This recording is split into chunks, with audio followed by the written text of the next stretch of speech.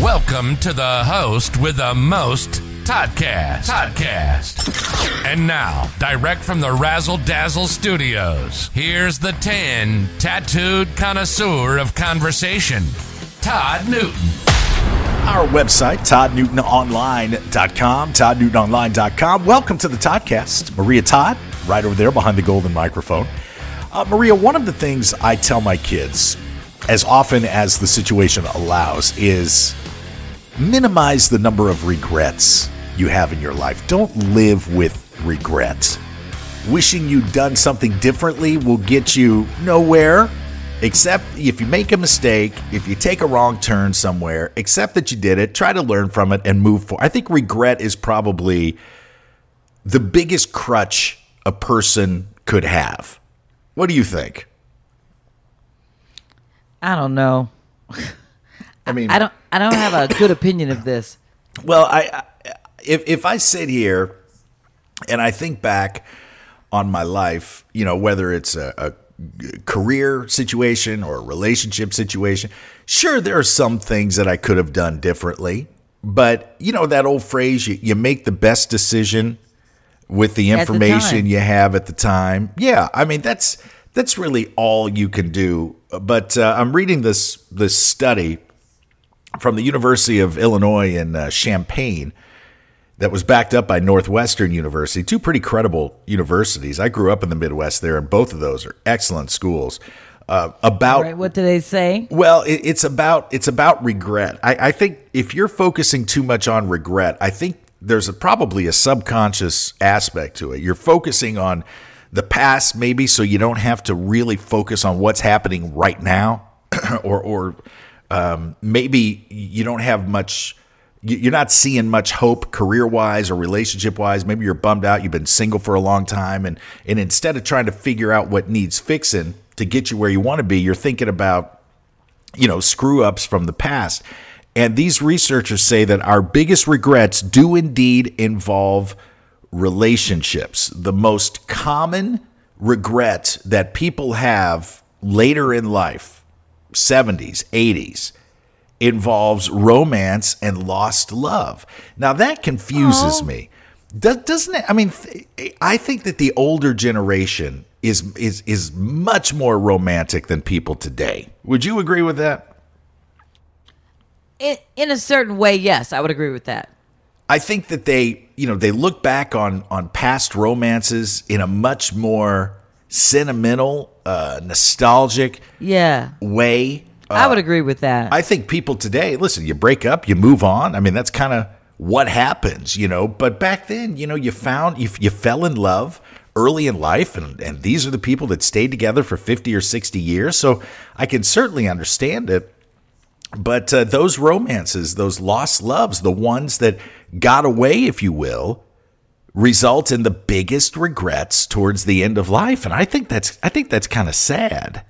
I would, you know, parenting. It's really sad. Yeah, I mean, career regrets aren't even close. Finance regrets aren't even close. Now, see, that's good. You should never regret a financial move you make. Listen, if you splurge and you say, you know what, I should put this in my retirement. I got $5,000 over here. I got a bonus check or something. I should put in my retirement, or maybe I'll go to Paris for a week. Don't regret moves like that. That only enhances your life. You know, some of the regrets were parenting. Some of them were health related, but by an overwhelming percentage, it was all about love and romance, and the one that got away. Wow.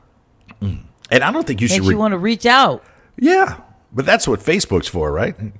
Going back so you can stalk that ex. Stalk that ex. Beg him for a do-over, right? That'll solve that regret real fast. Quick. Let's get back to the talk that will keep you talking.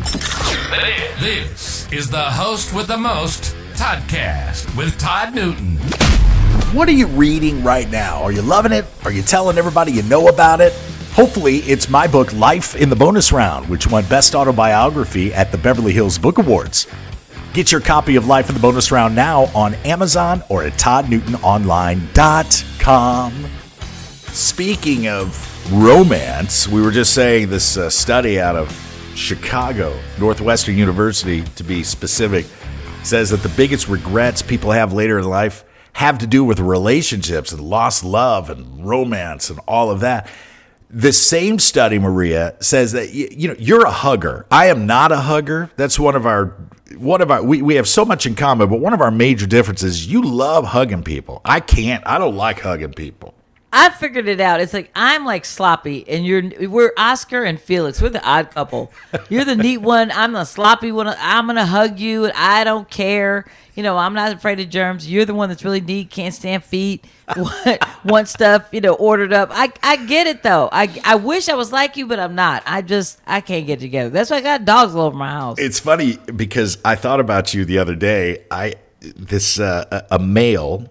I won't say, I won't go into detail about who this guy is just in case he's listening to us live or on the podcast. But a male came in for a hug, and I did the old handshake first. So I was like, ooh. So I had to pull back the handshake and then do the hug, and it was the strangest hug. Oh, my God. And mid-hug, I was like, oh, I'm so happy Maria's in here to see this, because you'd be...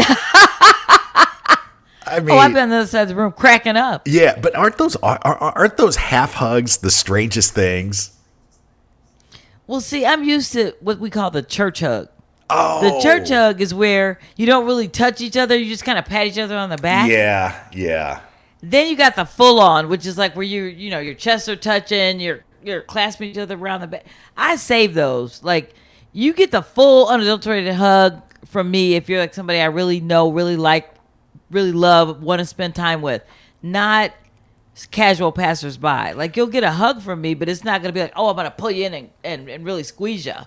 If you go to hug somebody and it's a hug that's intended to make them feel better, like if they're sad or hurt or upset, this study that we were just talking about says that hug, if the hug is intended to make someone feel better, the hug should last 6 seconds. And that seems like a long... I mean, think about it. 1 Mississippi. Never do that. You would never do that. 3 Mississippi. 4 Mississippi. 5 Mississippi. Already, I've been out for 3 seconds already, by the way. 5 Mississippi. 6 Mississippi. That is a long... That's a date. To me, that's a date. Yeah. I used to work with a guy, and I now think his motives weren't the cleanest, but... He would always give you the uncomfortable hug when he met you. Like, when you saw him, he would hug you long enough for you to want to squirm. And then he let you go. You have to squirm first, then he let you go. And sometimes I would try, I'm a holdout. I'm a hugger. I'm not going to, I'd squirm. No, get off me. Oh. It's just like, get off of me.